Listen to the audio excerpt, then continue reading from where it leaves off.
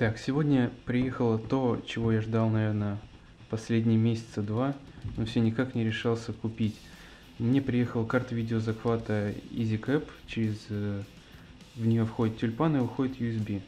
Сегодня с утра я встал в колледж, выхожу в подъезд, а там в почтовом ящике уведомление, что мне пришла посылка.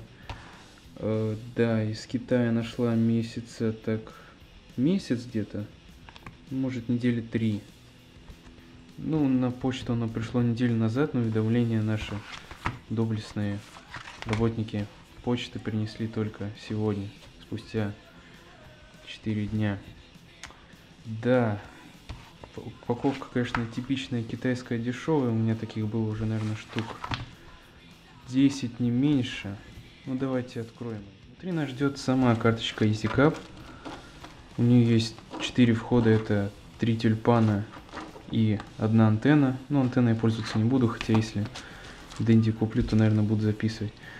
Сама карточка представляет собой такое нечто подобное по форме флешки. Где у меня флешка?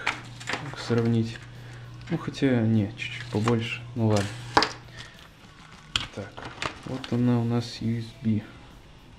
Также у нас инструкция, которую я нафиг читать не буду, так все понятно. И диск с нужными программами, драйверами и всем необходимым. Попользовавшись дня 3, я сделаю подробный обзор. Скажу, как мне понравилось, нет.